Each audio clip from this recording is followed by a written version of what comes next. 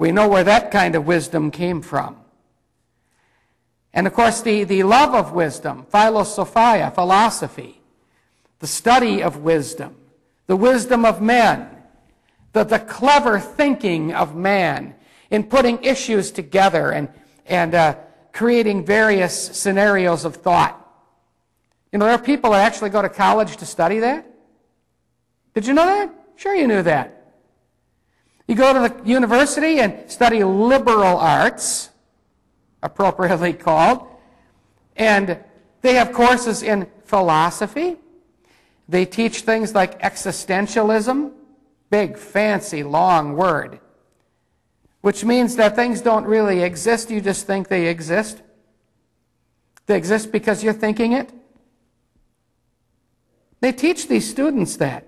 That's enough to warp a brain, isn't it? They'll tell them, if you fall down to the floor, the reason you hit the floor is because you think there's a floor there. If you weren't thinking about a floor, it wouldn't be there. They teach those things. That you've got to be thinking it before it exists. And you know what? There's a religion based on that whole thing of existentialism. It's called Christian Science.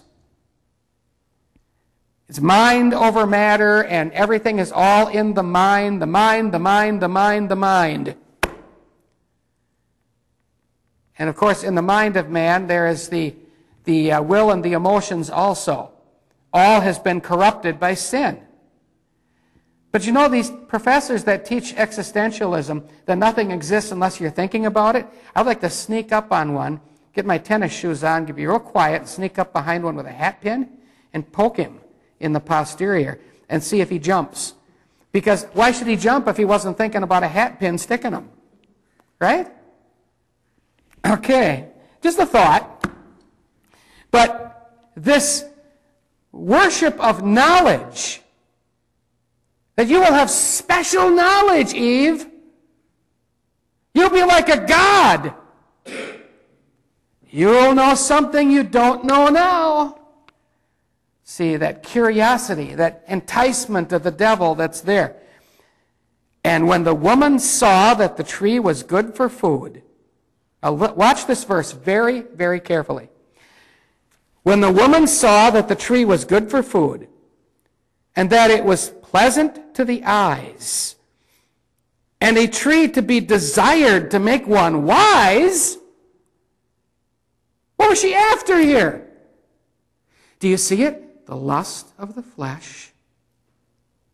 She looked at it, the lust of the eyes, and now I can be wise, the pride of life.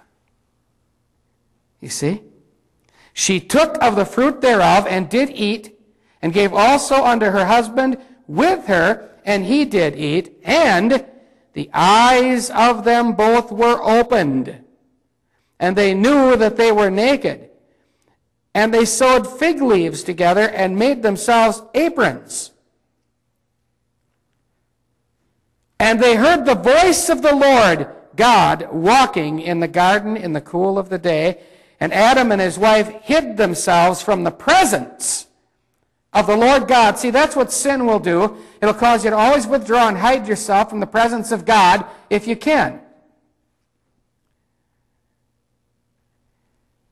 And so they hid themselves from the presence of the Lord amongst the trees of the garden. They were running through that garden trying to hide. They were naked. They weren't, then they finally made some aprons of fig leaves, but basically, you know, that's why it's amazing the type that you find in the Bible, in the Old Testament, type and anti-type, as you go from Old to New Testament and you study it. Jesus once was in another garden praying, and he wasn't kneeling down placidly by some rock like they show in the pictures. He had fallen on his face and cried out in agony as he felt the pressure of sin weighing down upon him. The word Gethsemane means a place where oil is pressed, where the olives are pressed and crushed to bring forth the oil.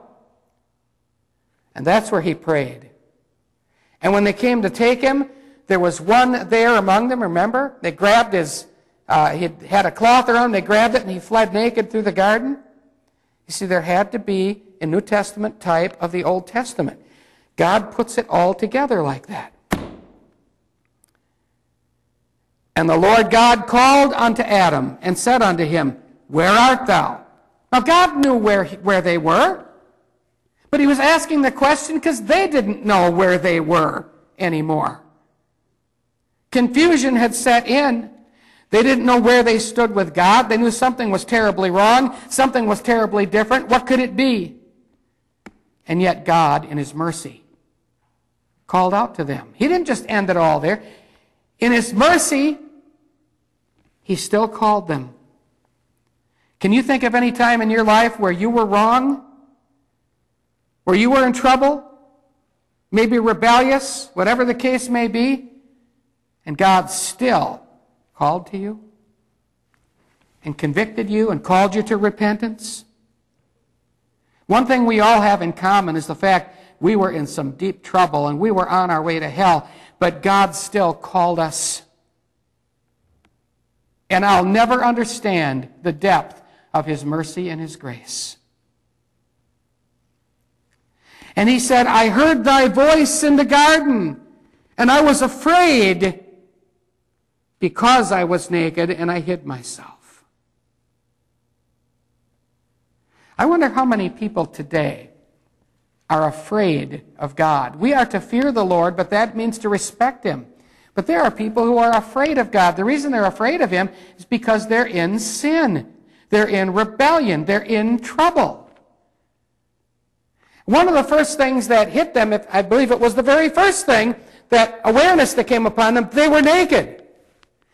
And you know, I found one thing to be true, that the farther people are from God, the more clothes they throw off. Look at the world today. People are running around like that, exposing themselves. God told people to cover up, not go around and flash their bodies like they do in Hollywood. And of course you have these all the pornography and gentlemen's clubs and all this stuff going on, and people want more and more and more and more of it. What city was that? Somewhere they're holding a job fair. I mentioned it in one of the other, a gentlemen's club chain holding a job fair because they're doing a booming business in this terrible economy when nobody has any money. They've got money for that. That's something I never could figure out, other than that people gravitate toward evil. And so here you have a situation where God is still merciful to them. And he said, Who told thee that thou wast naked? Hast thou eaten of the tree whereof I commanded thee that thou shouldest not eat? And the man said, The woman that thou gavest to me to be with me, she gave me of the tree, and I did eat. And the Lord God said unto the woman, What is this that thou hast done? And the woman said, The serpent beguiled me, and I did eat. See, God asks questions not because he needs to know. He already knows. But he needs for you to know. All right? And the Lord God said unto the serpent, Because thou hast done this thing, thou art cursed above all cattle, and above every beast of the field, and it says, Upon thy belly shalt thou go, and dust shalt thou eat all the days of thy life. And I will put enmity between thee and the woman, and between thy seed and her seed. It shall bruise thy head, and thou shalt bruise his heel. Now what's he saying here? He's giving the promise of a Savior. There will be enmity between Satan and the woman, between his seed and her seed. See, Satan has a spiritual seed.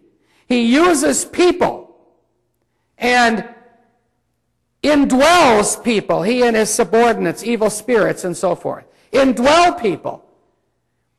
And there are two kinds of people in the world: those that are lost, those that are under the influence of Satan, and those who have been redeemed by Jesus Christ. You can take all the religions and all the philosophies and all the ideologies. It doesn't make any difference what you want to call things. There are only two kinds of people: the saved and the lost.